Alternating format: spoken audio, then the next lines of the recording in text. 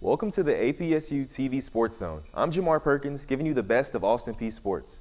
The Austin Peay Governors traveled to Eastern Kentucky University this past Saturday to take on a former OVC opponent and soon-to-be new ASUN foe when the Governors make the move to their conference next year. EKU was able to defeat the Govs 35-27.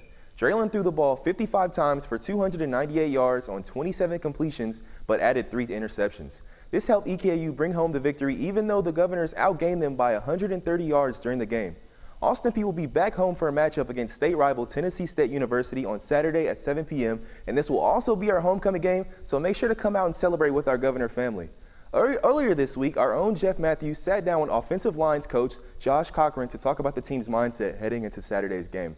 Now joining me on Inside the Film Room, offensive line coach Josh Cochran. Welcome back to Inside the Film Room. We appreciate having you. Thank you. Always appreciate you having me on. Absolutely. Let's go ahead and dive right into this previous week against EKU. Austin Peay didn't get the result they were looking for.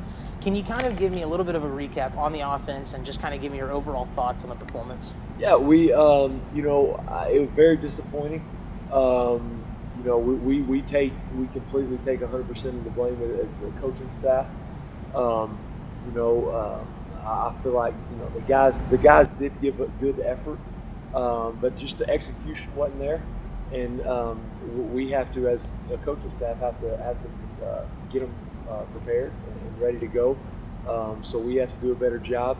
But just really, being an offensive line coach, I think we got to be more physical this week. It comes down to being the most physical team on the field. And we struggled with that this past week, and we're going to get that corrected this week. Austin Peay's stat line had the offense at 400 yards, and I truly believe that each play on the offense starts in the trenches with the offensive line. Can you touch on pushing that drive when things seem to be going your way, however the scoreboard reflects differently? Can you touch on those emotions on the sideline? Yeah, that's just part of football, The turnover battle is so crucial.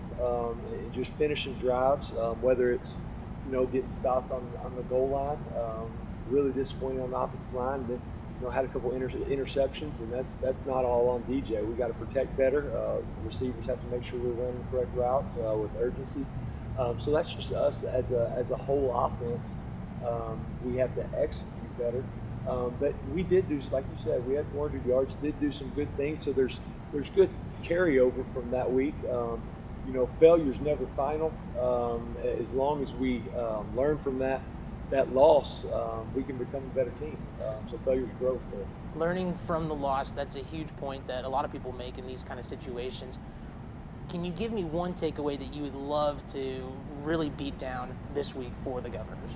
I think it's playing clean football, making sure we do not turn the ball over, and number one, and then also, like I kind of touched on earlier, being a more physical team. And that starts with us up front in the trenches. We want to make sure and establish a good run game that can help the passing game and really help the offense all around. Coach, I really appreciate you joining us on Inside the Film Room, and good luck this week against TSU. Now let's take a look at what Coach Eddie George of the TSU Tigers and our own Coach Scotty Walden had to say about their matchup this weekend. Yeah, we definitely took a step back last week against SEMO. Learned a lot about our team, who we are, who we're becoming. Missed opportunities to make it a close game. It got away from us.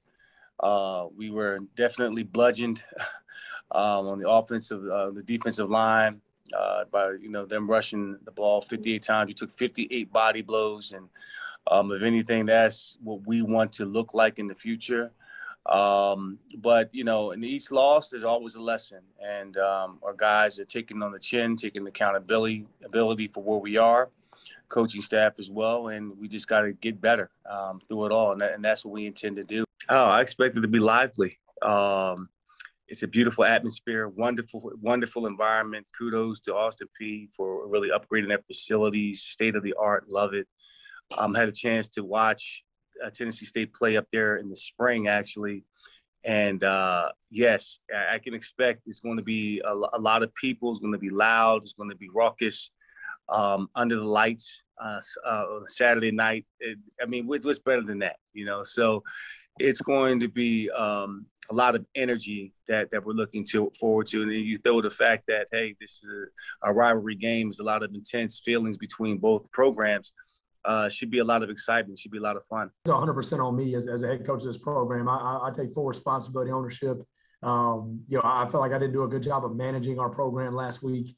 I felt like I didn't do a good job of managing the game and putting our players in the best position to be successful. And that's something I'll be better at. But I always point the finger right here first, and then we go to corrections, per side of the ball.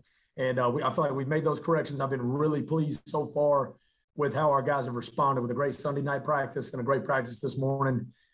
There's a lot of change schematically in what they do, but personnel-wise, there's a few new guys I see out there. But a lot of the guys I saw in the spring are still matriculating out there, and of course the key guys, like as you mentioned, Devon Starling, who is I think one of the best running backs in the league and hard to tackle. And I think against us we really didn't get to see him. I think he was kind of just coming on the scene.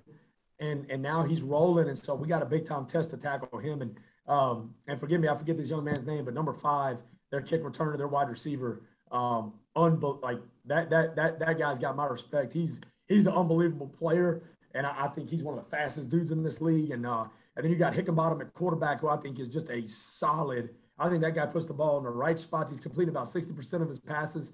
They got a good thing going, and shoot, there's great coaches over there, NFL coaches. You got Hugh Jackson calling the offense. You got Jeff Fisher's son Brandon calling the defense. And this is an NFL staff, guys. These guys are good. Austin Peay's volleyball team was able to make a statement and start conference play on the right foot this past weekend with back-to-back home wins against the Morehead State Eagles. The first matchup was a 3-2 victory, while the second matchup was a 3-1 win for the Govs. Kelsey Mead led the team during their first win with 37 assists, but she was not done yet as she added 22 assists in the second matchup against the Eagles. Austin Peay will be back home Friday at 6 p.m. and Saturday at 11 a.m. against the SIUE as they look to continue their win streak. Thank you for tuning in to the APSU-TV Sports Zone, and as always, let's go Peay.